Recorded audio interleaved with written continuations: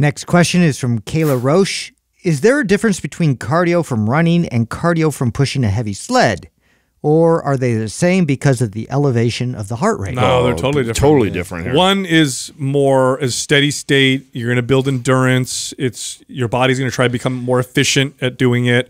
The other one is more like strength training. Well, we have to cover why someone would ask this, because to us that's very obvious and easy. But where there's this, so I get asked like, well, is doing the stair climber less is going to build more muscle than doing running on the treadmill, and that is I think a little more nuanced than something that's obvious. Like a sled, if you're putting a sled, a couple 100 pounds on a sled, and you're pushing it 50 yards, or 10 yards, or 10 steps forward, that's closer to. Unless you're doing like an entire football field, with the sled, then it can turn into a bit of a cardiovascular. That's right. exercise. So if you were doing like a 10-pound sled, which is like nothing, right, and you're pushing it for a mile. It's the intention, I think, is the point of it. So you have to discern what it is you're doing with the object or with your body.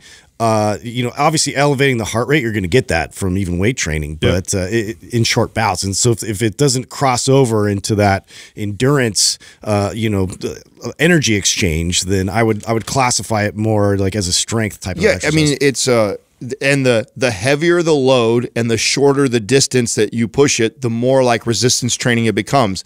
The lighter the load and the further you can push it, the more like cardio it is, to keep it simple for somebody. Yes, I'm pushing a heavy sled. I mean, I do this typically on Saturdays, and I'm probably pushing it a grand total of 40 yards.